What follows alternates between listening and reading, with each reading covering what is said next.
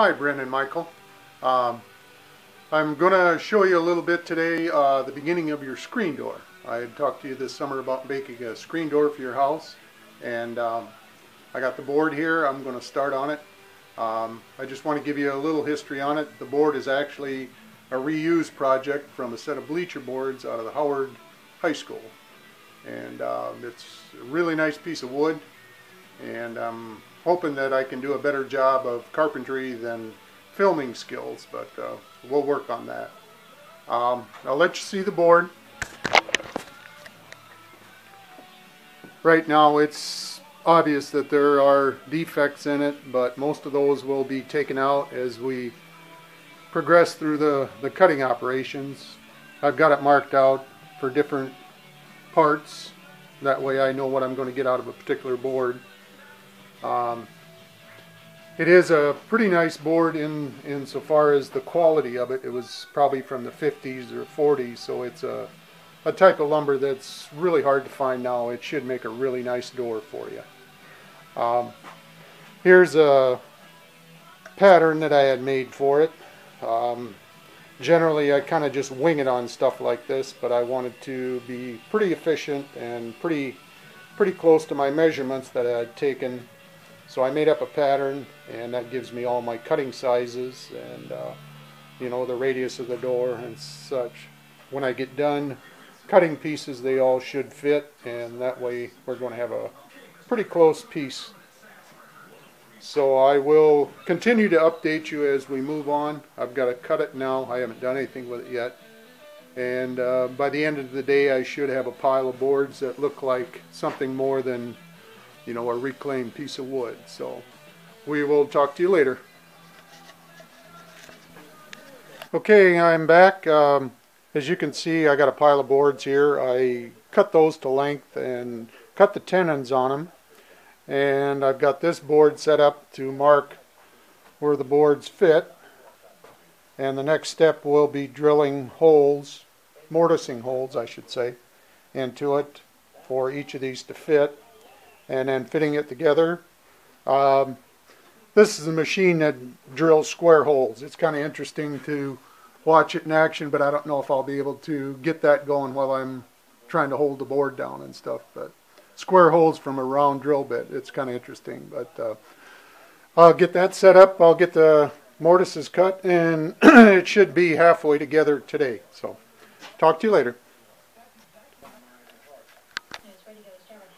I got my machine set up. I've got everything clamped in there right now. I'm going to try to show you just one quick move how it actually makes that hole.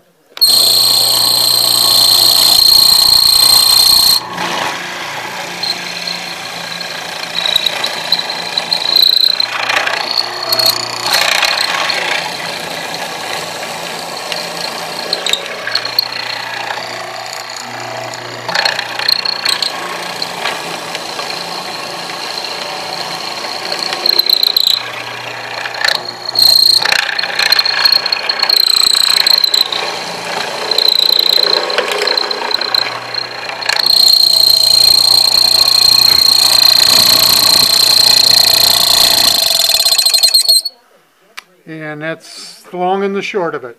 I got the rest of these done. I just have to clean them up with a chisel and then just fit the mortises to them. Okay, here you can see the door in its rough draft version. I fitted all the tenons, and it's ready for the top now. There are the tenons where the round part of the top will fit on. And if we go over here, you can see pieces that I cut that are going to be the round part of the top. And I used my pattern to get the mortises marked on each piece where they'll go together. That way it strengthens it as it goes together here. It will be joined right at the top. And that one will join at the side posts. I have to set it up so I can drill these mortises out and fit them to the posts, and then I will cut the radius with a router. Okay, here we have one of the pieces that will form the round part of your door. and because of the way they were shaped, I couldn't use them in my mortising machine, so I had to go old school and basically drill out the holes with a drill, and then you take a chisel and square them up so that they fit the tenon that you're going to use to join the two pieces. Over here I have one that I have worked up. I made a slip tenon that fit in there. That just comes right out. That's what the holes look like. They're not quite as neat as when the machine does it, but you know, it still works. It's the way people did it for years and years. Then this piece is just fitted in there, and it will be cut off, and the other piece will mate with it, and it will be glued together and make a nice strong connection there on the top. Where it joins to the sides, we have the same setup. I have to clean that one up just a little bit yet.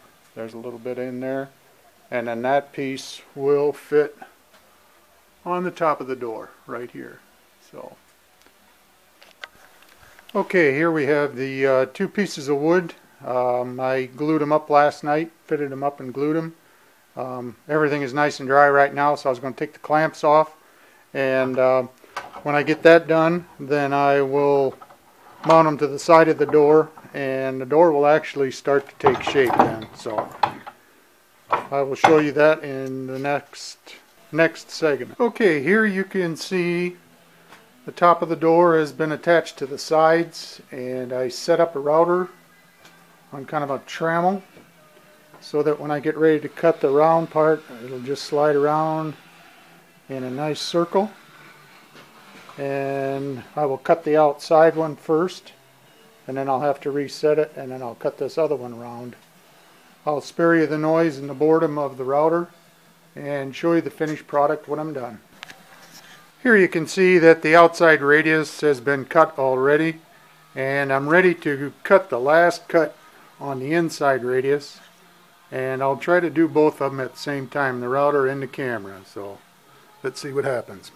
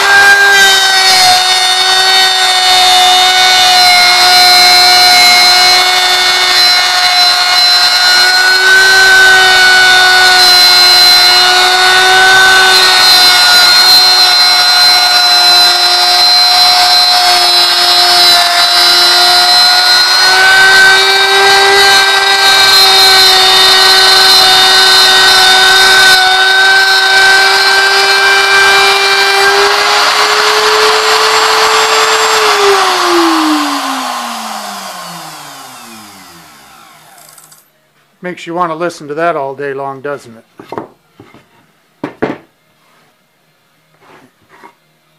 And there is the final cut.